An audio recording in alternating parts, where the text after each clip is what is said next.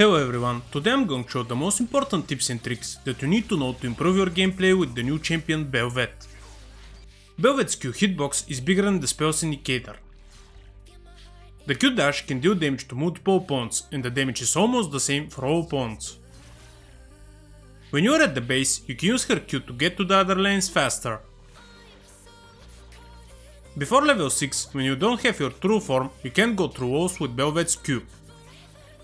But once you gain your true form from the Void Coral, you'll be able to go through walls.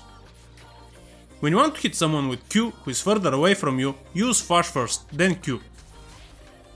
If you play Bel'Veth in top or mid lane against melee champions, you can trade early with Q and auto attack and then use Q to escape from your opponent. Use her Q to dodge enemy abilities or to escape from your opponents. The hitbox of Bel'Veth's W is more than the spell's indicator. Her W can deal damage to multiple opponents and the damage is almost the same for all opponents. You can use W through walls to deal damage to your opponents. With Bel'Veth's W, you can reset her Q dashes. But which direction of the dash will be reset depends on which direction you hit the target with W. If you hit 2 targets with W, you will reset 2 Q dashes. You can also reset all 4 dashes of Bel'Veth's Q. To do this trick, you need to hit 4 opponents with W and then use Flash between them.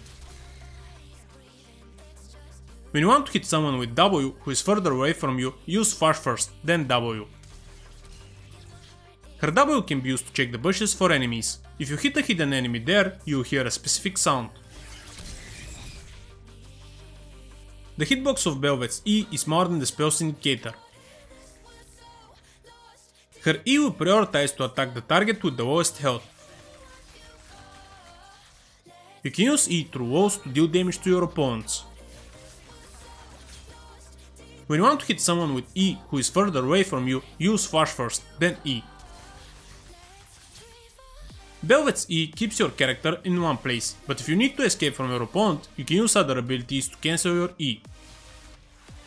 Her E can be used to reduce the damage from tower shots. With Bel'Veth's E, you can attack invisible opponents.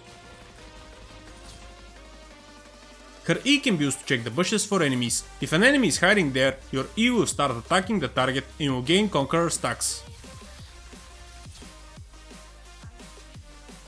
After using an ability, you will be able to go through minions for a short period of time.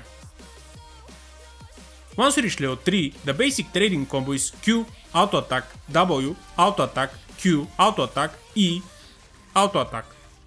After you level up your ultimate and if you kill an enemy champion, dragon, rift herald or baron, they will drop a void coral. But if you haven't attacked the target before it dies, it won't drop a void coral. When you pick up the void coral, it will deal damage to nearby opponents. The damage will be the same for all opponents. Also when you pick up the void coral, you will heal yourself and you will be able to continue fighting in teamfights. But if you pick up the Void Coral under an enemy tower, the tower's aggro won't reset. You can use stopwatch while dashing with Q and still deal damage to the target. If you hit an enemy with auto attack Q or E, you will mark him and you will be able to determine which target is the real one.